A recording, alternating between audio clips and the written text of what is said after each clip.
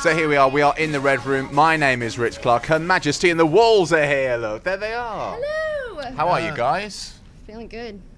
A little cold, though. Yeah, I was going to say, you say that, but it's blooming cold up here. We're on the roof of a very nice hotel in London, and it is cold, isn't it? Oh, yes, it is freezing, and it's misting, and it's okay, though, because we're here with you, and it's Her Majesty and the Wolves time. You are saying the right thing. So we've got Spencer, we've got Kimberly. How did you guys get together? How did you form this super group? The super group. Super group is how we're branding it. I'd say mutual friends hooked us up, and Kim was already working on a bunch of other music, and somebody suggested that we should work together, and you know, we did a record together, which actually is not on an album or anything like that, but it was good, and everything else, the chemistry was there, and we decided to go a little further, and we played around, and everything ended up being really cool. Yeah. It's just kind of organically unraveled and become what it is. Now this is a word I've seen a lot, organic. Organic. Yeah, yes. Organism I think was another word I saw that described your duo. Why are you using that word? Why have you picked on that? Is it because you're so original and unique? Is that what you're going for?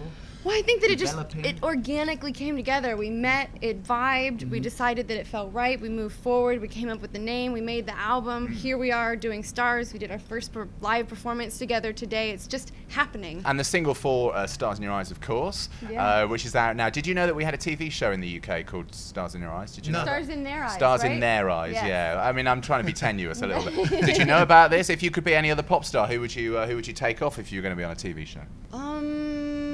Gaga. Let's start with Gaga. Do you think you could do that? Do you think you could do justice to a meat dress? I don't think I would want to. I'll leave that to Gaga. She does it beautifully. Yeah. We noticed in the video it's very Tron-like. You said about the lights and the dance beats and all that kind of stuff inspiring you. Was that what you were intending, or is that just a coincidence that it's like the Tron movie? That was a coincidence, actually. Yeah. It was a complete coincidence. You know, all these treatments that came in for this video, and the final product wasn't exactly what the initial idea started out as, and we just put trust into this kid, you know, a friend of ours, Justin Harder, and it was like, make it look dope.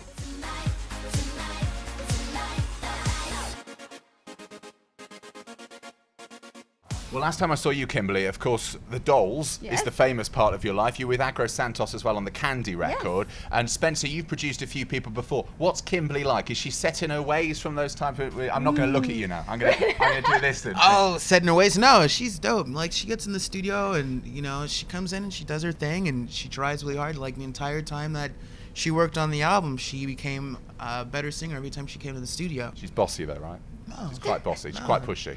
She looks the pushy type. She does not at all. So who's Her Majesty and who's the Wolves then?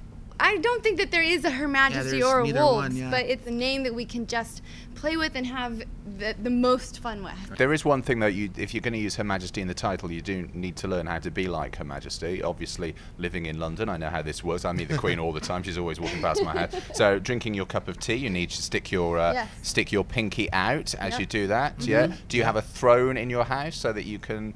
I'm working on that one. Get the throne sorted. Yep. Oh, these won't do as thrones, will they? Yeah, we got a throne. I got a throne. Spencer, you in a crown? I think that's a good look for you. I got a crown. I got a crown.